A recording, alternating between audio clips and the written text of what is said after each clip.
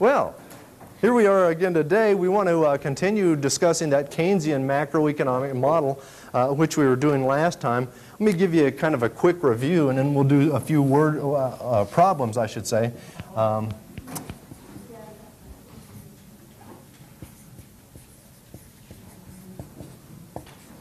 We've got different symbols, of course, that we're using down here, but they all represent macroeconomic output in the economy. What we want to do is draw the 45-degree line, and we've called that the total production curve. It's basically the value of total production. If real GDP is $100, what's the value of total production? Well, it's $100. And so the slope of this curve is 1. Okay? We also then last time put in a total expenditure curve. Let me start to curve off. Oh, maybe I'll even use a different color here. Total expenditures equal consumption plus investment spending plus government spending, government purchases I should say, plus net exports. This amount of spending is called autonomous spending.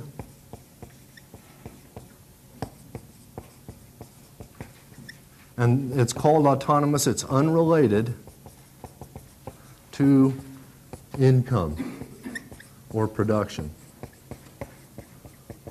It's just a certain amount. And then what we also see, though, is that there's a slope to the curve that as income goes up, people spend more or whatever, and so this curve has this induced component to it. Induced spending versus autonomous spending. Anyway, equilibrium occurs at the point where total expenditures equal total production. QE or YE depends on the symbols that you want to use to represent that, but basically that's the equilibrium level of income.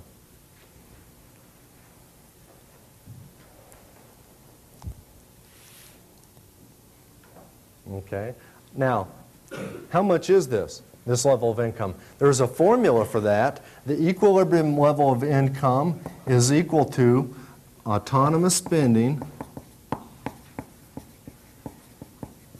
times a multiplier, which is 1 over 1 minus the MPC, marginal propensity to consume. So this level of income in the diagram, that I've called the equilibrium, we can calculate that if we know two pieces of information. One piece of information, what is total autonomous spending? And the other piece of information is what's the marginal propensity to consume? And of course the slope of the total expenditures curve is equal to the marginal propensity to consume. Okay, so on test day what I would do is tell you something like this. Oh, total autonomous spending is $100. And the MPC is equal to 0.75. And then I would say to you, hey, calculate the equilibrium level of income for the economy, or equilibrium production level for the economy. And then what you would do is you would come along here and say, okay, $100 times 1 over 1 minus 0.75 is equal to $100 times 1 over 0.25 is equal to $100 times 4, or $400. This is QE. And so if we know this amount, $100, and we know the slope is 0.75 of the total expenditures curve, then we know that equilibrium level of income is $400. Let me mention something to you.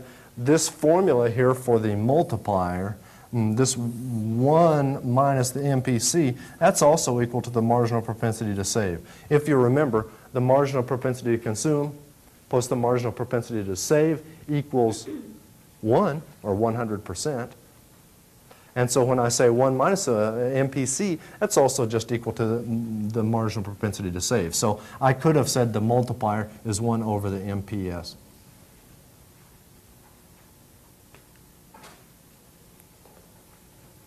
You should also be familiar, and we did, I think, some of these problems the other day, you should be familiar with just calculating multipliers. If I tell you that the marginal propensity to consume is 2/3, what's the multiplier?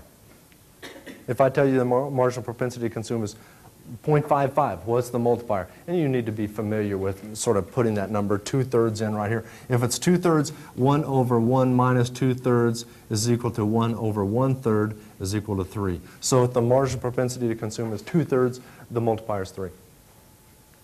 And so you need to be comfortable with doing that, those types of calculations. Then this type of calculations goes beyond just the multiplier. This tells me that the multiplier is equal to 4, that is the MPC does, but I also need to multiply that 4 by total autonomous spending. Let's expand this example a little bit. Total autonomous spending.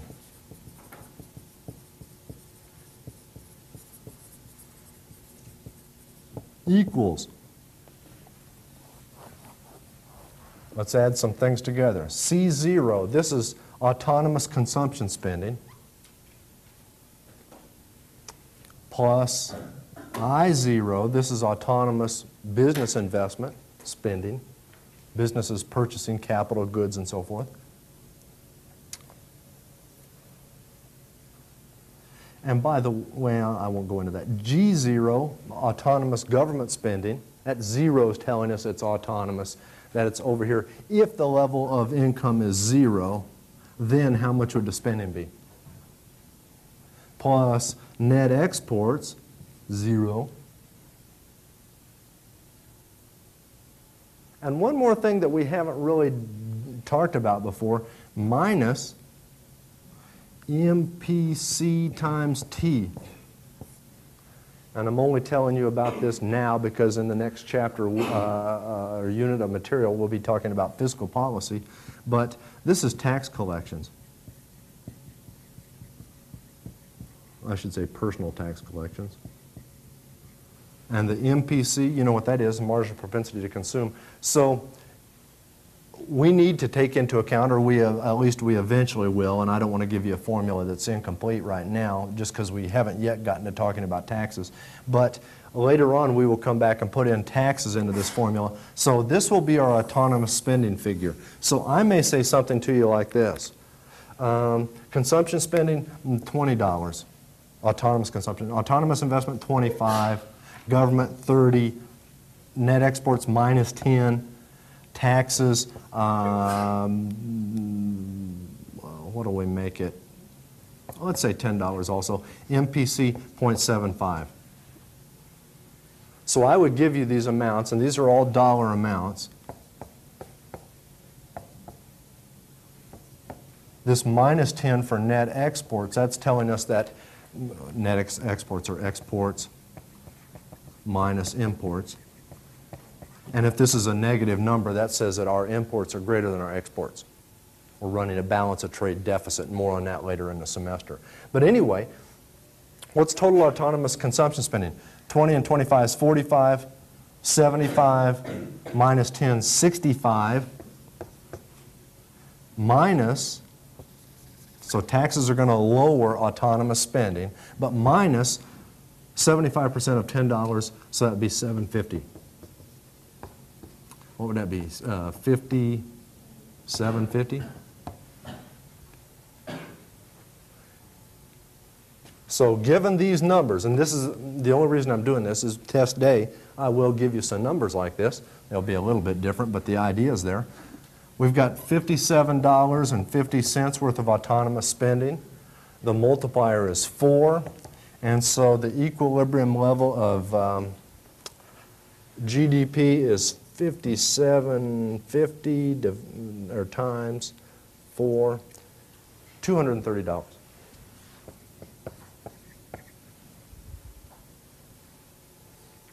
I would urge you to practice that.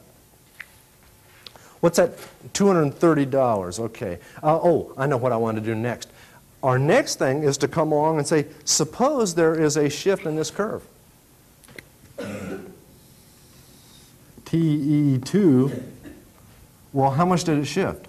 Let's say something like this happened. Autonomous investment spending went up to $45. Then that would mean this total expenditures curve shifted upward by $20 because only one component changed by that much. Now that's $77.50. that right? 7750 times 4 is $310.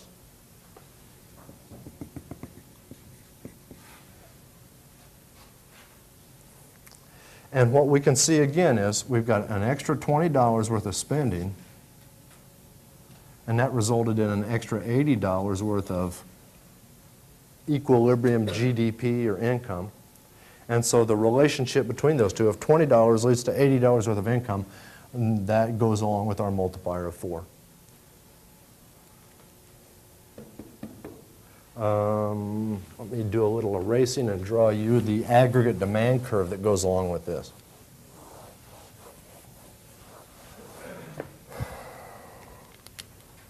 If you remember, Keynes assumed this aggregate supply curve that was horizontal. This is, we're going to draw an aggregate demand curve. There's our aggregate supply.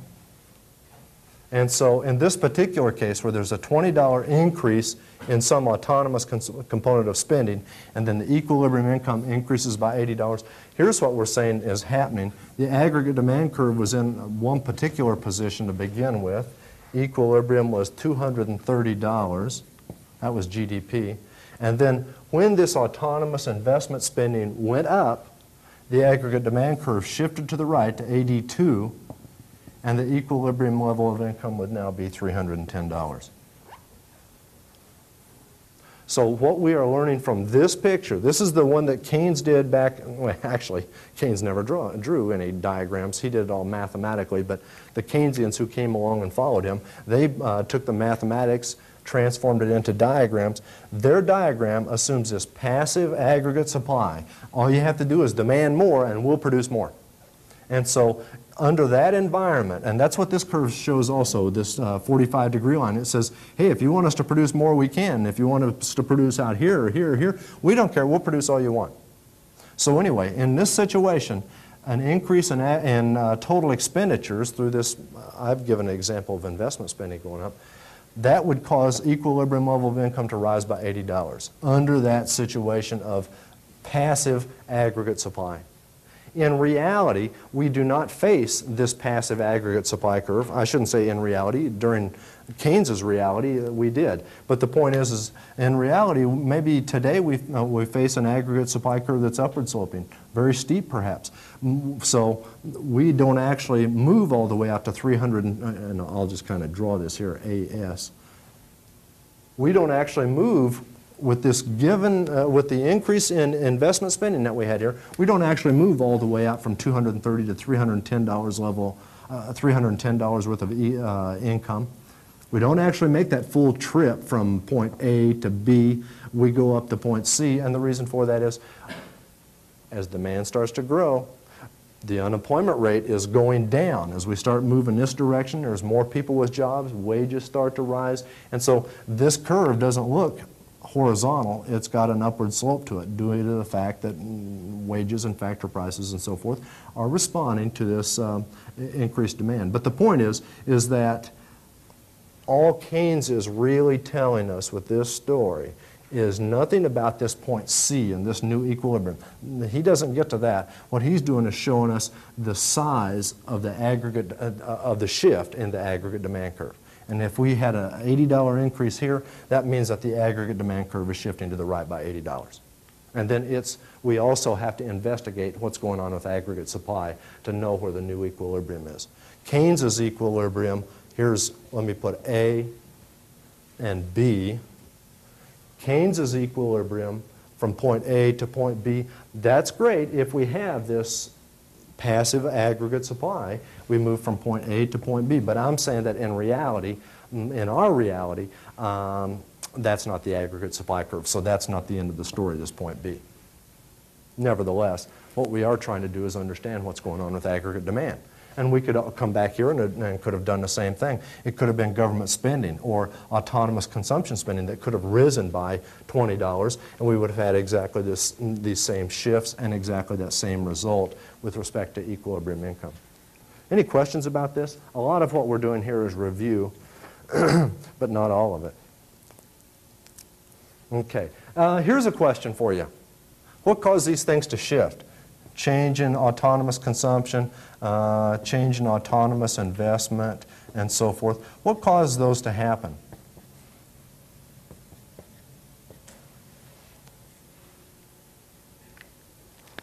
We've talked about some of these already. Autonomous consumption spending, that could change due to, what? Changes in expectations. I'll put a little delta sign there. Changes in expectations of prices. For example, if you think prices are going to go up, it's a good time to go out and spend your money today before the prices go up. And if you go out and spend that money today before the prices go up, consumption spending rises. Change in wealth of households. Here's a good example for you. This is taking place and has been for several years. What happens is the stock market goes up. Stock prices go up. It was going up this morning before I came in. So stock prices go up. People say, gosh, you know, I made $10,000 last year in the stock market. I didn't actually make that. I'm saying people say that. So somebody says, I made $10,000 in the stock market, and then they start saying, I kind of feel pretty well off, you know. That's kind of like getting a raise in pay. And then what they might say is something like this. Heck, I think I'm going to go out and buy a new car. A new car? You can't buy a new car with $10,000. No, but next year I'll make another $10,000, and a year after that another $10,000. You know, the stock market's going to go up forever. So I'll just go out and buy a new car, and then each year I'll take a little bit of my gains from the stock market and I'll pay for that car. That's happening in the United States and has been for several years. People are saving very little in terms of saving out of their current income. They spend out of their current income because they say, my savings are growing anyway, the stock market's going up. People feel a wealth effect. And I haven't written that term down here, but there's a wealth effect from the stock market.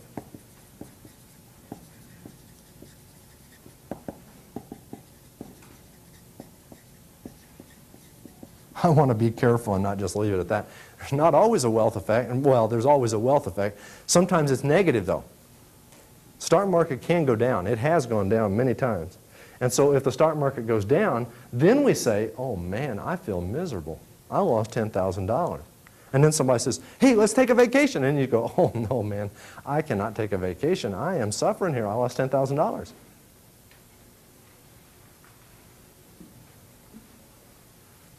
That will teach you not to get in the stock market.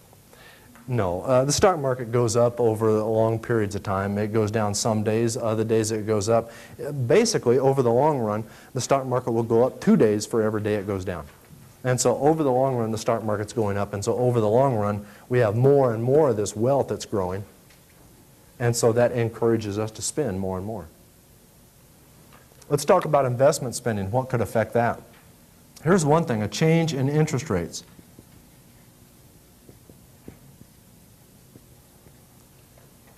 You know, businesses finance a lot of their investment. And by investment, you know, we're not talking about buying stocks and bonds. I wanted to draw that distinction since we were just a moment ago talking about stocks. What we're talking about with respect to investment here, we're talking about buying capital equipment, buildings, new structures, new tools, investing in inventories, and so forth. But if interest rates go up, businesses then say, business managers say, gosh, that means I'm going to have to make a higher payment every month if I want to build a new factory. If it's a $10 million building I want to build, and the interest rate goes up from 8% to 9%, then that's going to cost me an extra 1% of $10 million. That's going to, oh boy, can I do that? 1% of $10 million is $100,000 a year. That's going to cost me an extra $100,000 a year in interest. And then I don't know if I'm going to go ahead and build that factory. And so anyway, higher interest rates, lower investment. There's a negative relationship here between interest rates and investment. The interest rate's up, the investment down, negative relationship. And by the way, interest rates come down, investment will go up. And so very often what we'll see is interest rates, or maybe the Federal Reserve is causing interest rates to come down with its policies, and then business investment will respond by going up.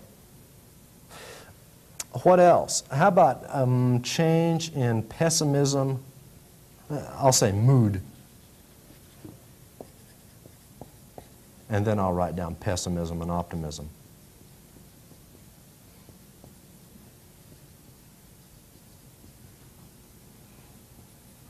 By the way, Keynes thought this was extremely important.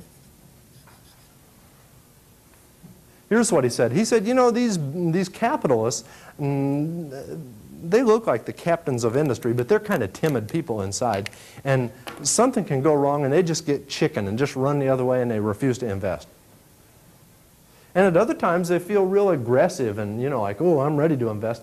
And so what he said is investment very often is responding to these sort of moods that run through the business community. Optimism, pessimism.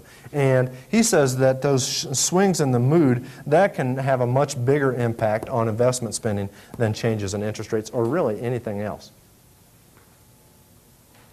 And he said that what happened during the Depression was business, and in fact, he said this is what started the Depression. You may want to think about this. And by the way, I don't agree with him. But Keynes said what started the Depression is really businesses became pessimistic and they just were reluctant to invest. Let's follow that through. Let's say that our original, I'll get rid of these A's and B's because we don't need those. Let's say that our original total expenditure curve was the top curve, which I've labeled TE2. And suppose then business managers become pessimistic and say, oh man, I'm afraid to invest. And so this curve shifts downward. There's less autonomous investment spending. The curve shifts downward. And then the economy shrinks by, in this particular case, $80. And so if the economy began at, let's say, full employment, natural real GDP, all of a sudden we're in a recessionary gap. And so that's what Keynes said happened to basically get the recession or the depression of in England in the 20s and 30s, in the United States the depression of the 30s. But he said it was these timid business managers, they wouldn't invest, the total expenditures curve shifts down, equilibrium GDP falls, and then we're just stuck in a recession. Stuck. What do we do about it? Well, you could come along, you know, and cheer up these business managers. Like, come on, things aren't as bad as you think. But that won't work. In fact, that was really my idea to cheer them up. Nobody's ever mentioned doing that before. Some kind of maybe a getaway thing, a love boat cruise in the Caribbean. Anyway, I don't know what I'm talking about here. But I think that would be a good idea for a new policy. Keynes says these guys became pessimistic and the economy fell apart. And if you can't come out here and jolly these guys up and somehow get them to reverse their decision to not spend, he said, we're just going to stick back here in this depressed situation. And then our next unit of material, we'll come back to what he said to do about that. Hey, it's the government's job to come in and offset those shifts in investment. If you see business investment go down by a certain amount, here it was $20, if you see business investment spending go down by a certain amount and that slows down the economy, he said, why don't you have the government come back in and spend money and do something about that? So if there's a decrease of investment spending by $20, then how about let's increase government spending by $20 and the economy, you know, so the curve shifts down, total expenditures down, and then back up with here's investment down, government up, and then we keep the same old equilibrium. And that's really what the next unit of material is about, is fiscal policy. Let me talk about this for just a second. Changes in government purchases. Don't forget, this is not government spending because the government spends some money just as transfer payments. This is government purchases of goods and services. Why would that shift? You know, for two reasons I can think of. One reason is fiscal policy, which I was just talking about a moment ago. There can be a change in government spending because the government says we want to basically influence the economy. We want to stimulate the economy, or we want to slow down the economy. That's fiscal policy. Again, we come back to that later on. There's another reason that government spends, though, in public goods. Sometimes the government, usually, when the government's spending, it's not spending trying to manipulate the economy. Usually when the government is spending, it's doing so because they think You know, there are goods and services, but there are goods and services out there that the public wants. And this term public goods, it's a technical term. I don't mean to say the way it just sounded. I don't mean to say with this term public goods, oh, goods and services the public wants. Don't mean it like that. Economists use this term in a technical way. And what they mean by public goods is goods that provide benefits to virtually everybody in society, simultaneously. Okay? So what I'm saying is that if the government came out and, let's say, it was just like, oh, I don't know, building, what would they build? I don't want to get into bad examples. Let me get into a good example. National defense. National defense is an example of a public good. When the government purchases that good and provides it to me, they provide the same national defense to you. It's impossible for another nation to attack me and my home without simultaneously attacking you. When the government has national defense spending and deters the foreign attack against me, the government's also deterring foreign attack against you and everybody else in the United States. And so public good is a good that provides benefits to virtually everybody in society simultaneously. And secondly, it's really kind of hard to exclude these people from consuming these. That is to say, if the government provides national defense for me and then turns to you and says, well, we're defending you too, why don't you pay us? You could just say, hey, I don't want to pay, and don't defend me if you don't feel like it. Well, the thing is that's easy to say, but the government doesn't have that choice. Once they get the national defense in place to defend me, you're automatically defended. So public goods have those two characteristics, providing benefits to virtually everybody in society simultaneously, and we can't really put a price tag on it where we charge each individual consumer. It's not possible to exclude non-payers from consuming. Anyway, so there's two reasons that government could be spending money. It could be that all of a sudden there's a big foreign threat to our nation's security.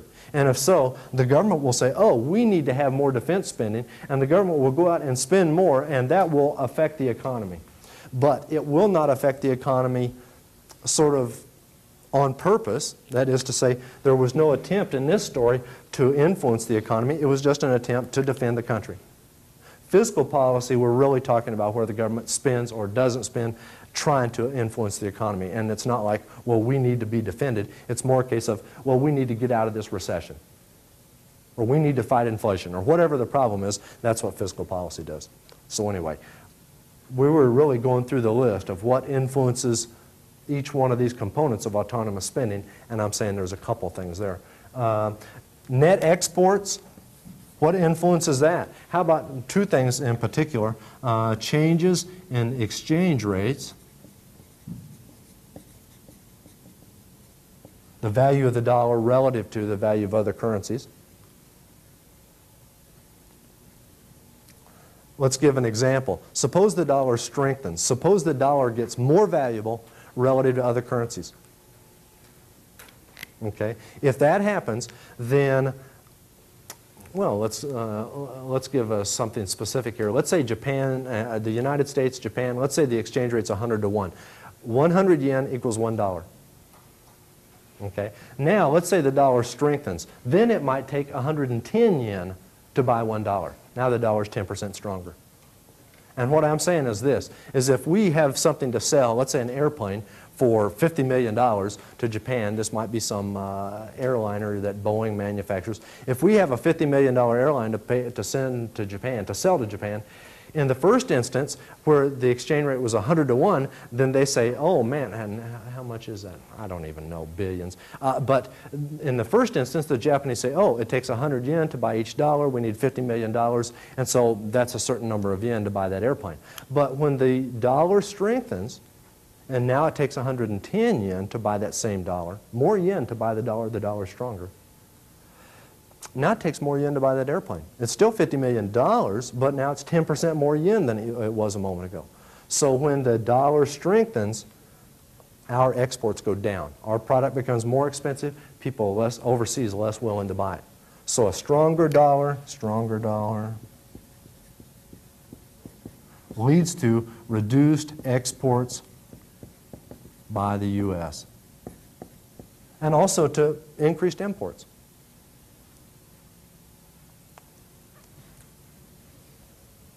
Okay? A second thing, changes in foreign GDP.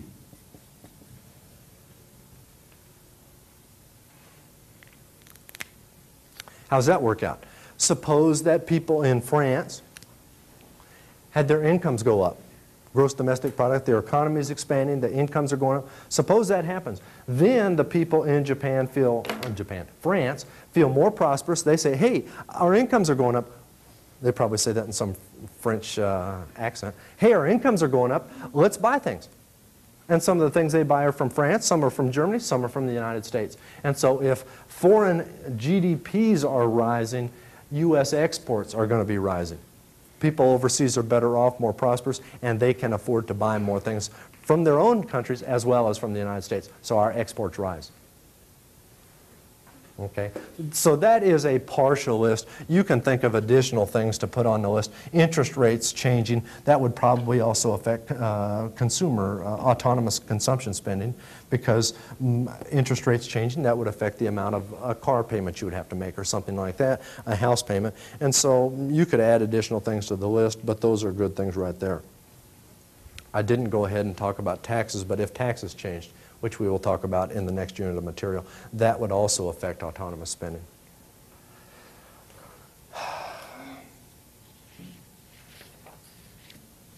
So, any questions about this? That's where I want to stop talking about this material and then go on to that next unit of material and talk about fiscal policy. Gosh, I feel like we've already gotten pretty deep into it because I've been talking about taxes and government spending. And so why don't we do that and just go on and talk about fiscal policy.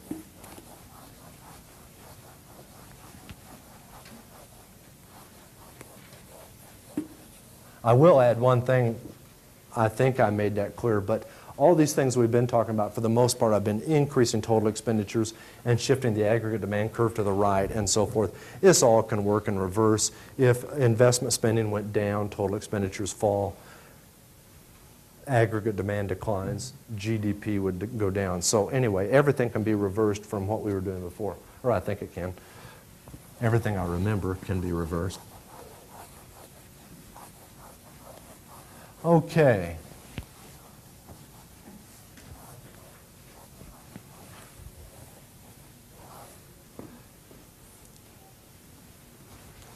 First of all, fiscal policy. Let's define that. Fiscal policy is the deliberate manipulation, if you like, of government spending and taxes to influence economic activity. It's the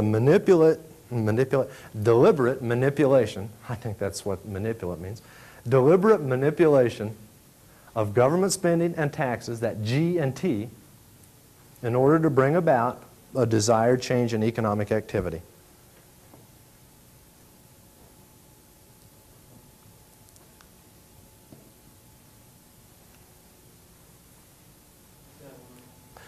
Say it one more time. I'll try, because I'm just making this up as I go, you know, so I hope I make it up the same. It's the deliberate manipulation of government spending and taxes, G and T, in order to bring about desired changes in economic activity. I'll have to remember that and put it on the test.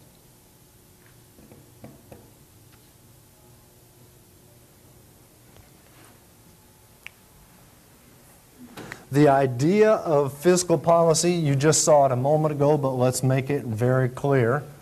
Here's our total production curve, total expenditures curve, equilibrium GDP. And the idea is that that equilibrium GDP may not be natural real GDP, QN. And if you remember, at this natural real GDP, that's where the unemployment rate is equal to the natural rate.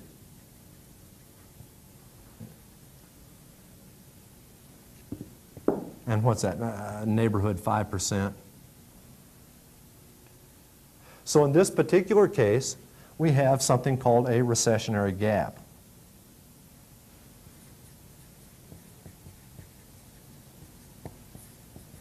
The recessionary gap is actually the difference between the existing equilibrium and the full employment level of real GDP. Okay, so the idea originally, when Keynes wrote his book, this general theory, the idea was we're in a recession. How do we get rid of that recession? Later on, we can talk about the possibility of an inflationary gap. Suppose that instead, and we can only have one of these, so let me cross out the one. Suppose instead that natural real GDP was this smaller amount. Then we would say that, oh, we have an inflationary gap. The equilibrium level of GDP is greater than natural real GDP. The economy wants to perform stronger than it's capable of over the long run. We have inflationary pressures in play. So anyway, the idea is, I'll say it again, fiscal policy, deliberate manipulation of G and T, government spending and taxes, to bring about desired changes in economic activity, either to stimulate the economy or to slow down the economy. That's its purpose. Let's talk about a few terms. First of all, government spending has got two components: government purchases of goods and services plus transfer payments.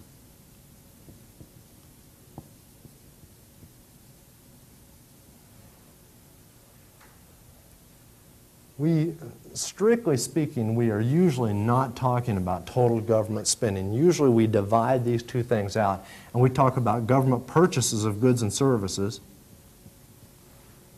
And G is the letter that I have assigned to those government purchases. And transfer payments, these are dollars, shifted from one person to another.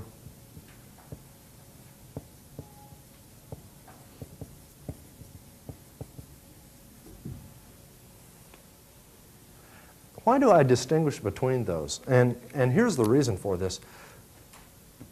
Here there's no new production, there's no demand for goods. What happens is a dollar comes out of my pocket and it goes into your pocket.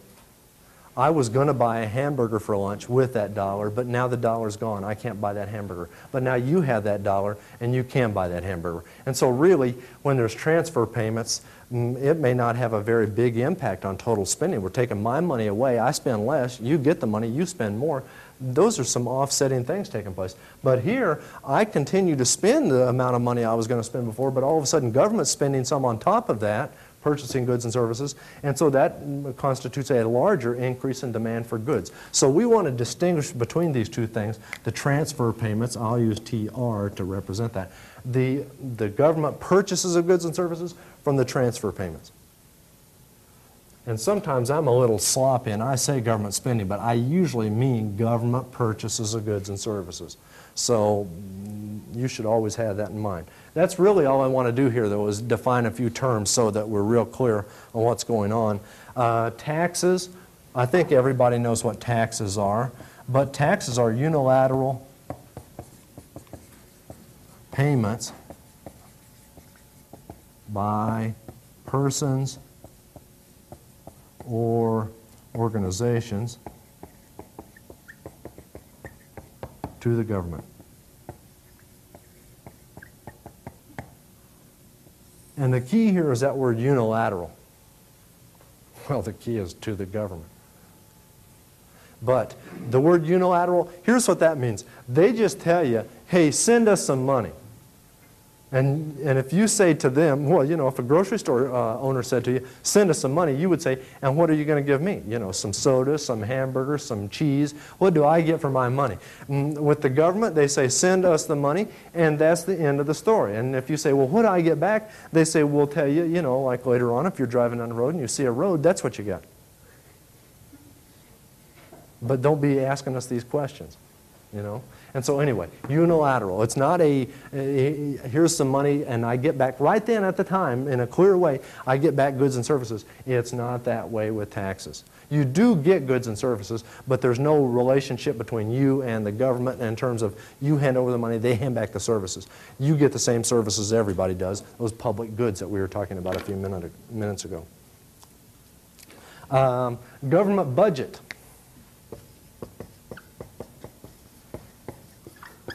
You'll hear people talking about the budget throughout your life, and really all they mean is government spending minus tax revenues.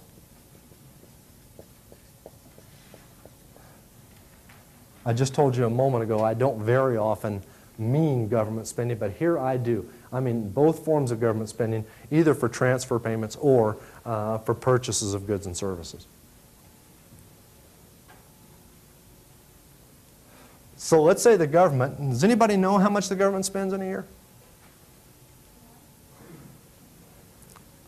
Close to $2 trillion. It's not quite there, but it'll be there before long. Close to $2 trillion. And right now, tax revenues are about the same. 1.8 trillion, too, someplace in there. What's a couple $100 billion among friends?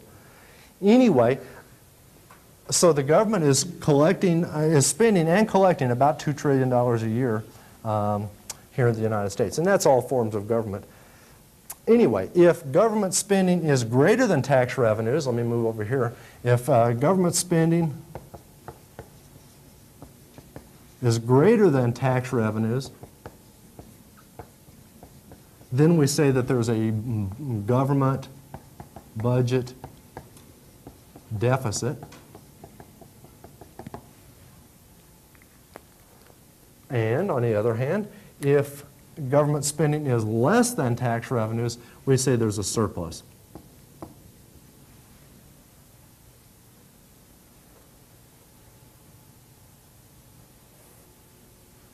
There was a deficit in the United States from 1969 through 1998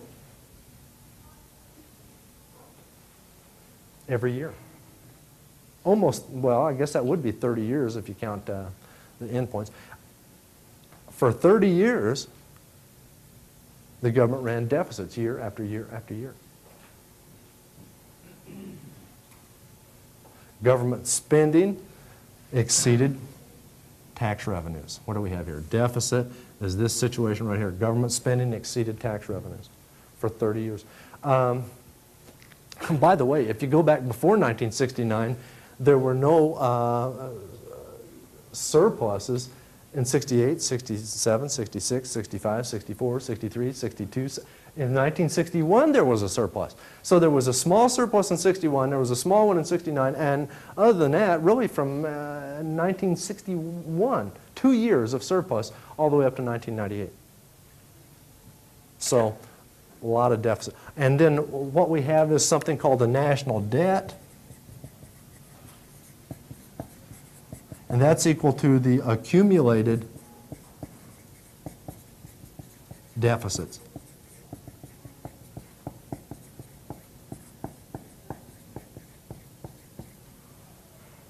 If you took all the deficits year after year after year, and then you subtract away the surpluses, then the total is the national debt. So what we have is the budget deficit or surplus. These are annual measures or one-year measures, the surplus and deficit. Okay? We have a surplus for this year or a deficit for this year. But the national debt, that goes back to when the United States first started. And then every time the government borrowed, we added to the debt. Every time the government ran a surplus and paid off, we subtracted from the debt. And so the national debt is, and again, ballpark numbers, $5.7 trillion.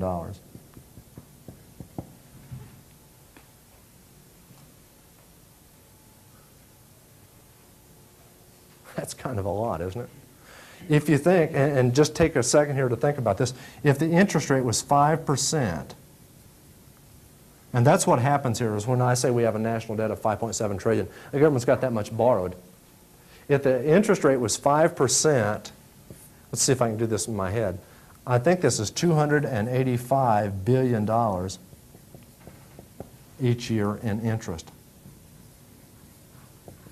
And so that's more than $1,000 for every person in the United States. More than $1,000 for every person in the United States every single year just to pay interest on the debts that have accumulated in the past.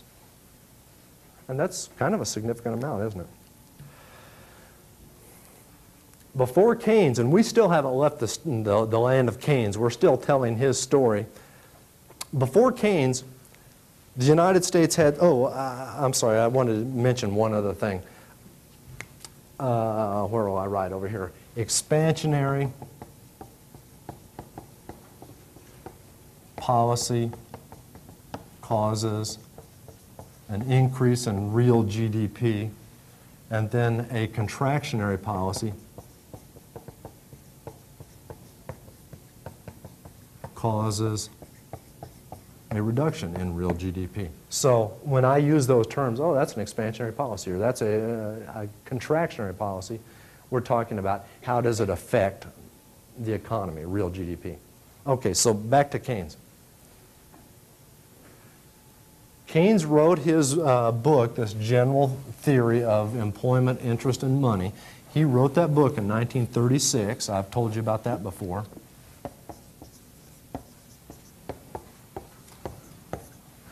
Previous to the time he wrote that book, there was this understanding about fiscal policy that we can call the old-time fiscal religion. Before Keynes, and things are different since Keynes, but before Keynes, there was this feeling, and this feeling had grown over the decades, the centuries really, about how the government ought to manage its finances. And so, for example, the old-time fiscal religion, balanced budget. We don't want the government going out and running up a bunch of debts. And I don't mean to say we today, but I mean in these older times, we don't want the government going out and running up a bunch of debts. Balance the budget year after year after year, except for in very extraordinary times. A second thing, do not manage the economy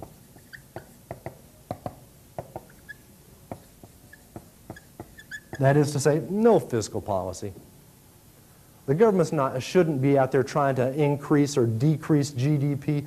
Just if we need certain goods and services, the government ought to buy them. Public goods, we talked about those a few minutes ago.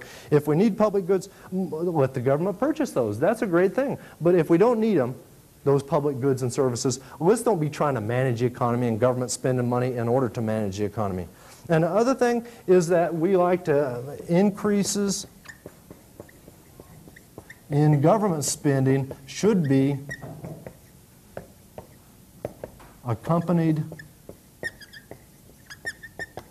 by increases in taxes. We need to have a clear understanding that every time the government spends some money, we're going to have to pay taxes. If we have the government just go out there spending money and no taxes, then that starts people thinking, oh man, we can have this stuff for free. And you remember that term Tanstaffel. There's no such thing as a free lunch. And the way we make that clear to everybody is if we're going to spend money to put a highway going by your city, we're going to have to tax you. If you want a hospital or a school, you have to pay. That was the understanding before Keynes. Keynes broke these rules, and that's what we will talk about next time. So long.